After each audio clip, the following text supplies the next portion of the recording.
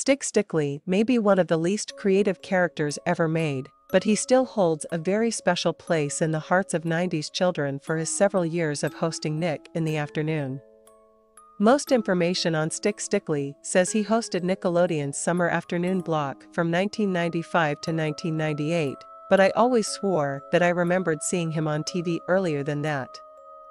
I thought I was crazy for quite a while, but recently I found a small fan site for Stickly that mentioned him hosting a 1993 afternoon block during the school year called Afternoon Snack with Stickly.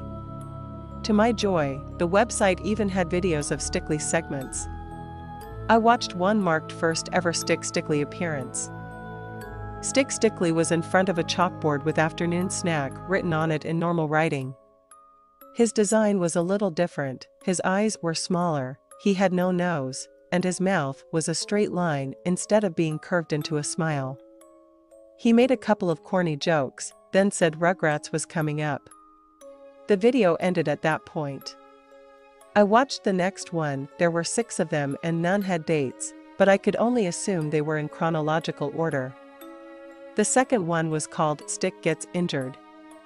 Stickly had the same face from the first video, but his body seemed a little worn, there were a few splinters sticking out of his side. His full dialogue.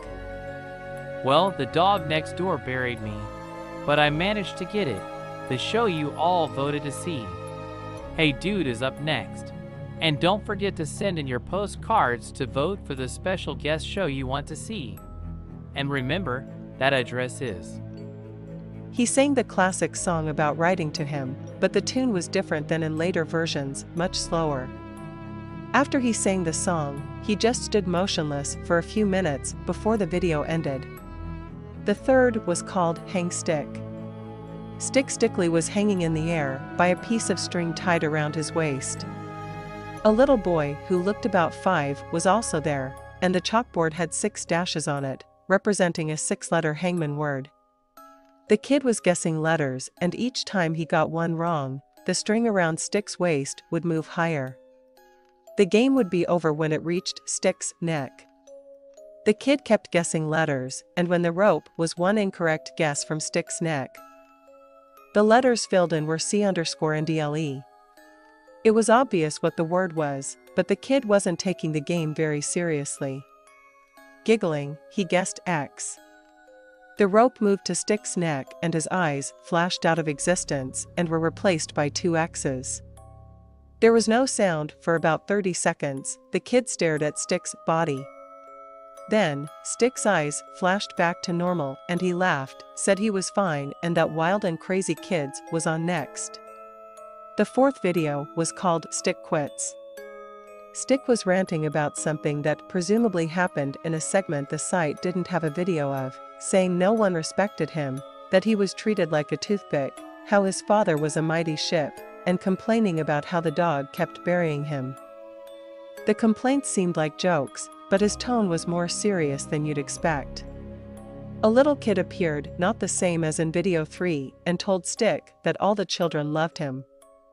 Stick was silent for quite a while, then sighed and said he would stay. He reminded us to vote in the guest show contest again and said it was time for Rugrats. The fifth video was marked Stick Gets Mad, no sound. Like the description said, it was silent.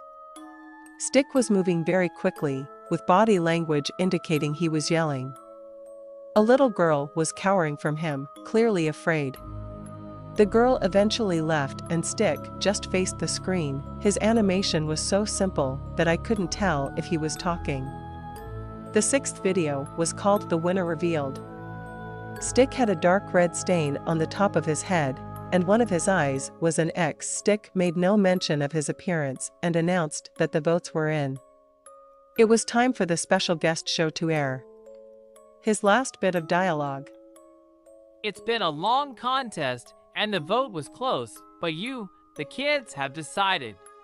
Coming right now, the classic you voted for, Candle Cove,